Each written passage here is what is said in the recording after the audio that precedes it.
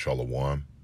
I want to give all praise, glory, and honor to Yahweh, Ba Hashem, Yahweh Shai, Waha Rekah Quadash. Double honors to the apostles and elders of the great millstone, the men who taught me this truth. Also, peace and blessings to my fellow yokesmen, the hopeful elect that continue in the work of our Lord and Savior, Yahweh Shai. Also to the believers, the brothers and sisters that continue to believe upon the names Yahweh Yahweh Shai in all fear. Shalom. Lord willing, this lesson will be edifying. I'm going to jump right into it. Hebrews 6 and verse 10. For the Most High is not unrighteous to forget your work and labor of love. Let's look up this word forget. The pronunciation in the Strong's G. Strong's G 1950, epilanthanomai. Epilanthanomai. It says to forget, neglecting, no longer caring for. So when we go back to the book of Hebrews 6 and 10, it says, for the Most High is not unrighteous. There is no unrighteousness in the Most High to forget, meaning to stop caring for your work and labor of love. So those that continue in the legacy of Yahweh Shai, which is the legacy to teach, all right, roughly paraphrasing the scripture, Yahweh Shai was daily in the temple teaching, and those that the Most High have given unto Yahweh Shai through the gift of faith, the Most High is not going to be unrighteous to forget your work and labor of love. All right, what is the work? Putting your hand to the plow, going out on the highways, byways, and hedges, week in and week out, in season and out of season, and throughout the week doing sit-downs in the name of Yahweh Shai. All right, continuing in that legacy, which is to teach the people, which is to prophesy, all right, which is to edify, all right.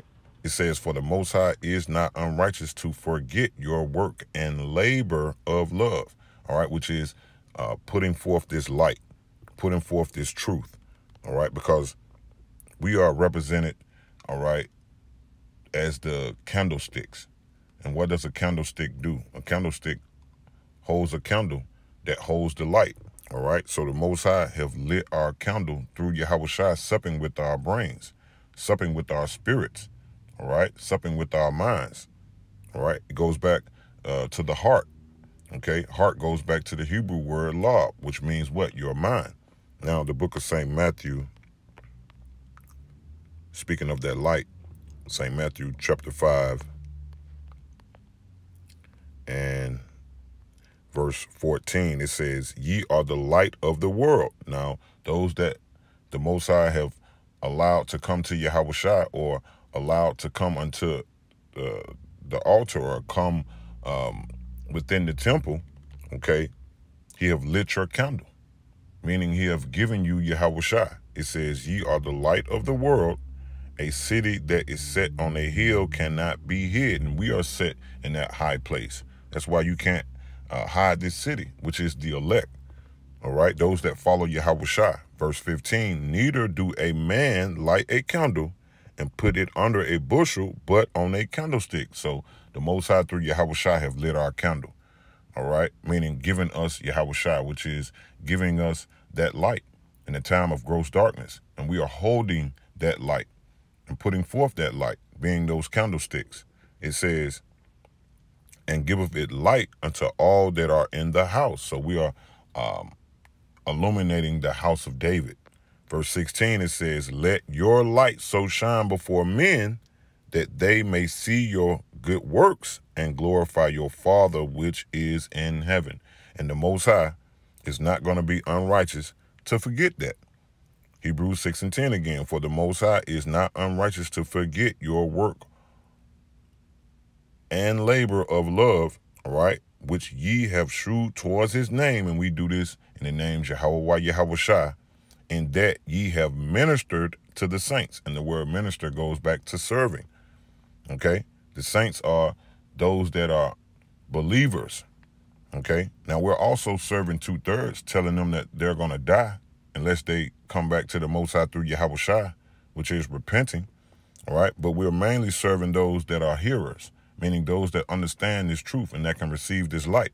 It says, "In that ye have ministered to the saints and do minister." All right, it says, "and do minister," meaning Yahweh Shai is in the mindset of, what have ye done for me lately? And what are you going to continue to do? Not what you've done in the past and not what you're doing right now, but what you're going to continue to do. All right, and we want to continue to what? Serve Yahweh Shai, because the Most High is not going to forget that. He's not going to take his care from up off of you.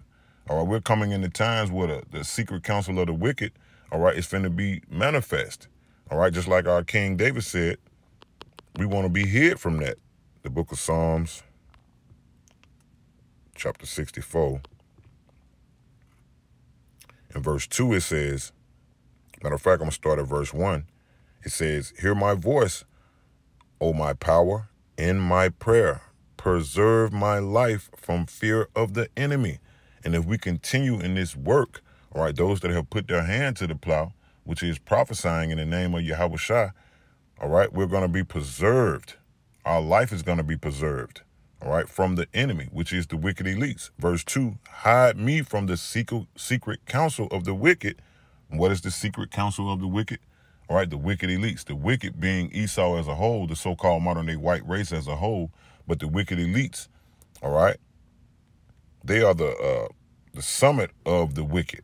It says, "Hide me from the secret counsel of the wicked, from the insurrection of the workers of iniquity," which is the devil that the Bible speaks of, the physical counterpart of the spiritual being Satan, which is the wicked elites. Now, by us continuing in the work and labor of love, the Most High is going to grant that. All right, he's going to hide us in that time. We're going to have Yahweh Shai protecting us in that time. But we must continue in the work and the labor of love in order for the Most High to do that through Yahweh Shai. All right, and those that have not put their hand to the plow but believe, the scripture speaks about you're going to receive a what? Prophet's reward, because you're what? Also doing the works of the Most High just by what? Believing. St. John chapter 6.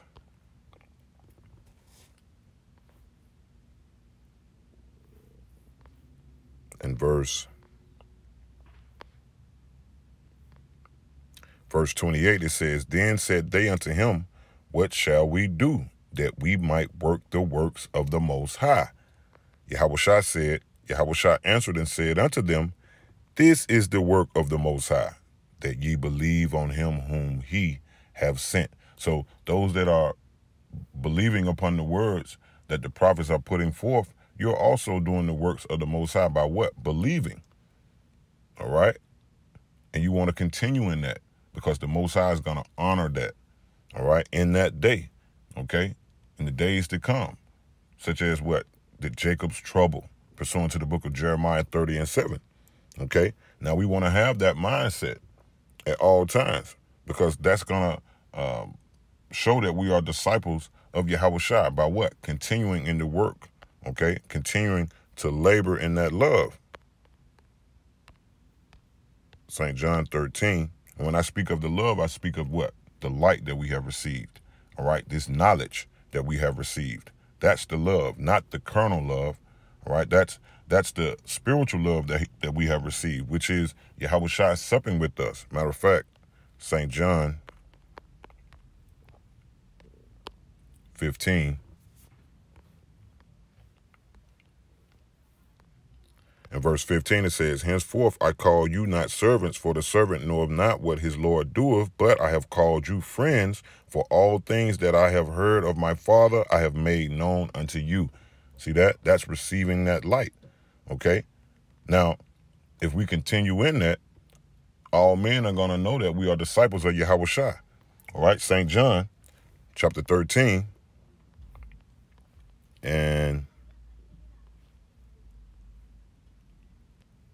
verse 34, it says, "A new commandment I have given unto you, that ye love one another."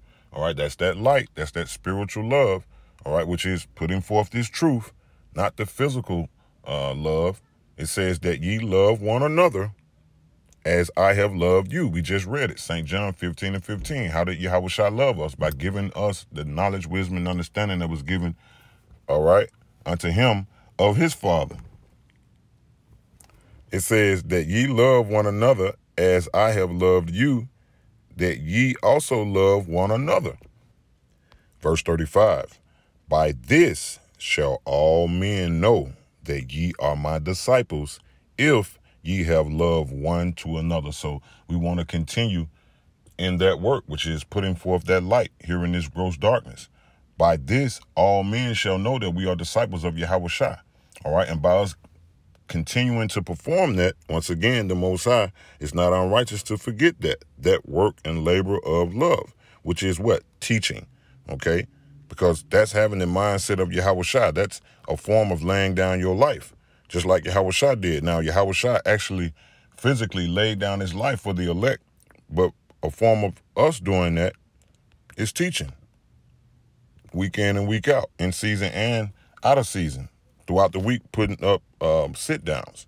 Okay, Philippians chapter 2 and verse 3, it says, let nothing be done through strife or vainglory, but in lowliness of mind, let each esteem others better than themselves. Verse 4, looking not every man on his own thing, but every man also on the things of others. And ultimately, Yahushua did that. All right. He didn't take it so personal that, he didn't complete the will of the Most High. Now, he was in the flesh. All right. He was in the flesh, and Yahushua got weak for a moment. Okay. But he continued. He girded up his loins and he continued, because he didn't look upon his own situation. He was thinking about the mission that he had to accomplish, which is dying for the elect. So it says, looking not every man on his own thing, but every man also on the things of others. It says, let this mind be in you, which was also in Hamashiach Yahushua. So that's why we want to continue. Okay. And what? The labor of love. All right. Because it's benefits. The Most High is gonna hide us once again in that day. All right. That's the book of Isaiah, chapter 4.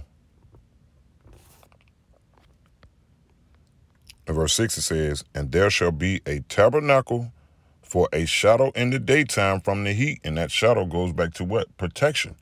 It says, and for a place of refuge, all right, and for a cover from storm and from rain. All right. And that's going to be when Esau, Edom, the wicked that the Bible speaks of, the secret council, come in as a flood. We're going to be here. The standard is going to be set up. We're going to have a way to escape. Okay. Now, that ultimate rain and storm is going to come by the way of those 200 million intercontinental ballistic missiles. And that's going to what? Take salvation. See, that those are the benefits for us continuing in the work and the labor of love that the Most High is not going to forget if we continue. Those are the benefits. That's why the book of Baruch, chapter 4 and verse 18 tells us, for he that brought these plagues upon you will deliver you from the hands of your enemies. See that?